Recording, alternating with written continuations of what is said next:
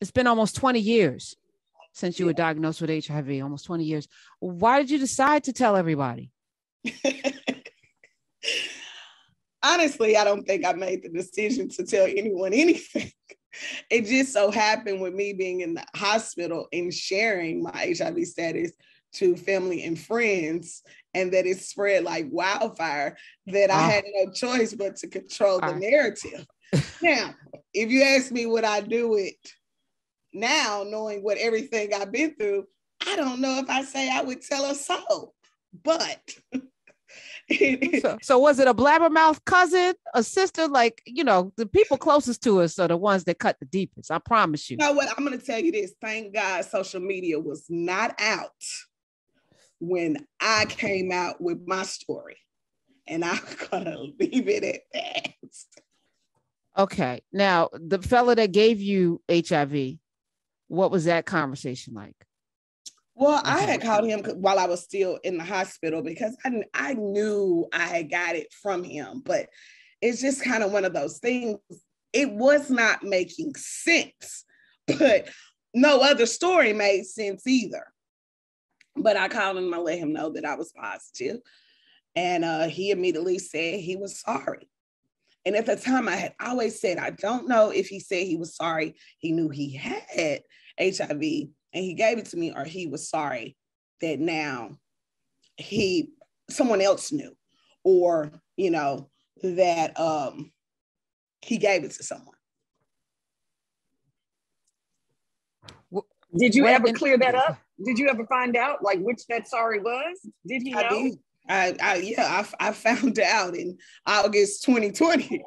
And I say that because for so many years I referred to this man as Prince Charming, because he was a fairy tale guy for me. I was 19, he was 21, had his own place, own car, looked good, smelled good, like all these things. So, I mean, I thought this was the guy I wanted to be with, you know? And when I told him that I was positive and he was sorry, he made it seem like, I'm trying to get this right, because he made it seem as if when I told him I was positive, that he was finding out that he was HIV positive with me. And the stigma that I was already beginning to face, not even a week being positive, I understood his not wanting to tell people or not wanting to be around. In a way, I almost feel like I had to protect him, you know? Wow.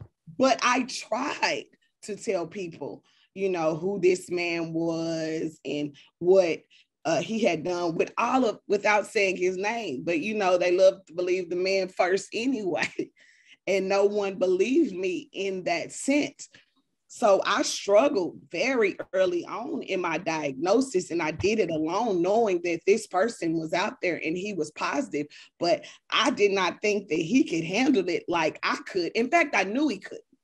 I couldn't get him to go to the doctor. I couldn't get him to take medication. I couldn't do any of these things. So y'all stayed together through this? No, we did not. However, I thought we would. I thought we were going to stay together. Like, I thought I was still going to have my positive fairy tale. Like, yeah, it's still Disney. We just both HIV positive. But he didn't want to have anything to do with me because people knew about my HIV status. So he left. And so what happened in August 2020? So it was the end of August, and it was his sentencing date, because he was due in court for infecting another woman with the virus. And it was only one woman who was able to come forward, and she was still anonymous, but it was so many other women, at least 25, who did not want to say anything, who was still scared to be anonymous. And I came in being out of the statute of limitation, and I was able to be tell my testimony in the courtroom. But while I was there, I found out that there were people before me. Oh my God. Yeah, absolutely. There were people before me. And that's what shocked me the most, because this whole time I'm thinking we found out together, and you played me just like you played them. And here it is, almost 15, 16, 18 years later, and these women got the same story I got. I told him I was positive, and he acted like it was his first time ever hearing the word. It was women who had heard about me and asked him about me, and he still denied it. And when I was in that courtroom, I had forgave him so many years ago.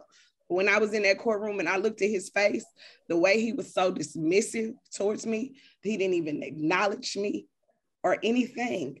I knew in that moment, not only did he knew, he did it on purpose. I'm so sorry. Yeah. I'm so sorry. Well, so he was convicted? He's still in there. Okay. They gave him the max because, like I said, it was so. And again, we talked about a little bit off air the difference between Tennessee and New York City. Tennessee is so open, right? People come to New York City to be who they want to be. In the state of Tennessee, everyone may know you or know of you or know of your family members. It's very hard to be HIV positive in Tennessee. Not so much in New York City, where there's 9 million people on top of each other. But when you got people spread out, it's not easy. People are fearful of losing jobs. People are fearful of someone harming family members, all these things, and being judged. That it was only one woman that came forward, and she was still anonymous. And I'm going to keep it real because it's us on here. She was white, and that's why them charges was brought against him. Oh, I tried because I tried. I tried. Marvelyn Brown. Jesus. This book, first of all, it is raw and real and beyond HIV. This story, there are people walking around with viruses that may not force them to take pills every day because of relationships like this one. What's the relationship with your parents? You write about your daddy being a daddy's girl, and how accepting was your family? Because again, there's a stigma. What relationships did you lose as a result of this? This was not your fault, but what relationships did you lose? What relationships were revealed as a result? Talk about that. I want to say, it's definitely two sides to every story. Being so young and things changing for me, I would say none of my family turned their back on me. However, there was ignorance there and there was an education there, which caused me to feel a different type of way in different situations, as you would feel alone. As you would feel no one understands you or no one gets you or no one's trying to comprehend. It's still to this day. Yeah, I'm Marvelyn and, I do this and I do that, but I'm still HIV positive. I can't do all of that. You see me here, but you didn't see me this morning. I had a little bad reaction to my medication. You didn't see me trying to fight my being nauseous. Or if I say I'm tired, I'm tired. I'm still positive. I know I look good. I look just like you, but I'm still fighting a virus. And no, it's not, a death sentence. I would say that in a way, because if I stop taking my medication right now, it surely would kill me. I have to do so much comes into, just my HIV life. And then I got the other one, the personal one. So that's something as well. So what is it like? Has it been like to have relationships? Are there loving relationships, and can you have children? What is the status for that? You can definitely have children and live life. I know a lot of, HIV positive women who have done it successfully, naturally, and all these things without infecting their partner. But, I say that there's education and doctors and a lot more stuff behind there, but these things are possible. Now, for me, it's a little different because I am public and I have a very unique name, and I'm a Google search away from your whole family knowing everything. And that has played a part in dating for me in some ways. It may be an HIV positive guy and he positive, but nobody knows he's positive. So he don't want to date me. And I've tried everything. Like what do you mean? That's me, not you. But it still raises questions about him. And so, that's been a problem. Or then when you get someone who's negative, who does not, I would say it hasn't stopped it. It's definitely been challenging. I'm single, but I'm not single because I'm HIV positive. I'm single because I don't settle and nobody has met my standards yet. And so then I will play. What does dating look like? Are you on apps? And when in the process of the dating relationship do you let people know? I'm definitely on dating apps. I'm more for certainly I've been on them. And I meet people out or whatever, and I don't know. I kind of just go with the flow. When I was younger, it seemed like, I don't know if guys was just more, because I'm 37 now, been positive since I was 19. In my 20s, the guys was a little bit more receptive. I don't know, now that they got older, I don't know if they thinking about stuff, doing some stuff a little different or what, but it's like, if a guy takes me on a date and he finds out I'm positive after this date, I have wasted his time, his money, and I'm like, when was I supposed to tell you? Because I didn't have to tell you anything. We're not sexually active, and sometimes, I can be just a little petty, I may start talking because I'm definitely in the dating world. Doesn't mean I sleep around or anything like that. Just means I like dates and dinners. That's it. So, so I can give you situations. I can write a book on dating. But, we could be, out or on the phone. And it's this thing that people think because I'm HIV positive, that means something. Like you did me a favor from talking to me. And that's not how that works. This is, again, stigma. We were talking about race and stuff before you came on, Marvelyn Brown, and how propaganda and how we've been so indoctrinated into believing this about a group of people and believing that about a group of people.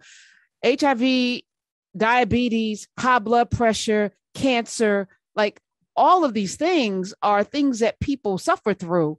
Yet this virus and COVID, right? People have had COVID, twice, 3 times, right. And that they're not carrying around the same. It's the same kind of virus, but it doesn't have the same stigma. And so, to me, it's unfair that you have to fight through a stigma when you are sick. You have to take, what I'm saying? It's bizarre how we put things in categories that it really shouldn't be in. Luckily, I ain't gonna say I learned how to, well, I'm gonna say this. I have learned how to deal with the stigma and discrimination, but rejection from something that is not in my control has been a battle. Some days you can be good with it, but after like 5 rejections in a row, it messes with your psyche. It does.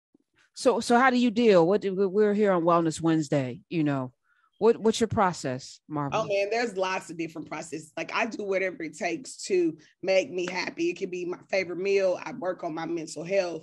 Like I have a team of people from therapists to case manager, peer educator. I get it all, whatever I need, how I need it in whatever way. It'd be take a trip. It'd be whatever, call an ex. It'd be whatever I need to do to handle that in that moment. What's been one good? What's been one good thing? A massage would definitely be one of those, but I'm kind of funny when I ain't gonna lie to you. I don't like a lot of people touching me. I understand. I'm that way too. Marvelyn Brown is here. But I'm getting better. But I'm getting better with the massages, and they're a little overpriced, don't you think? Yeah. Well, you could get a subscription at Massage Envy, and that. Oh, okay.